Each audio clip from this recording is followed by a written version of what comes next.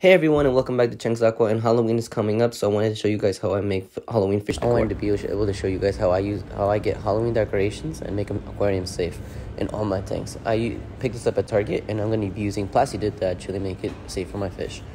All I have to do is actually use about 3 coats. I spray it, and I do about 30 minutes to an hour in between each coat.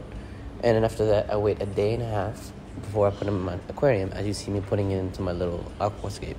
If you guys like this, if you guys like the way that looks, you guys should check out the video where I created the DIY aquascape. And yeah, and if you guys like this type of content and you guys have any questions, please drop in the comments below. Please smash that like button, and if you want to see other videos like this, please hit that subscribe button. It means a lot. And I've got other cool videos: stingrays, DIYs, breeding tips. Thank you guys for watching, and hopefully I'll see you guys again.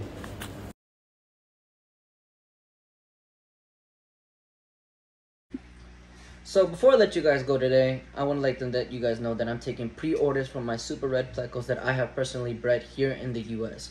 I've personally handpicked each breeder, each parent, mother or father, male or female, but I have my little colony going on. They come from all different places. One parent does not correlate or relate to any of the other parents in there because I wanted different genetics. I only picked one from other breeders. They're not from the pet store, none of them from Petco or PetSmart, something like that. They're all local breeders, or I've actually got them shipped inside here, but these I've actually been bred here in our waters. And if you guys are interested, you guys can pre-order on Facebook, on Instagram, or you can personally email me at chengsaqua@gmail.com. And yeah, they're all going to be about 1 inch to 1.5 inches.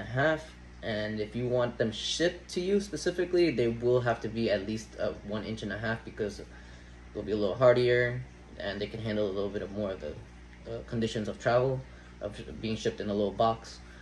But I'm in White Plains, New York, and if you guys are interested, you guys can come pick them up. Maybe we can meet up at a specific location. All works for me. And thank you.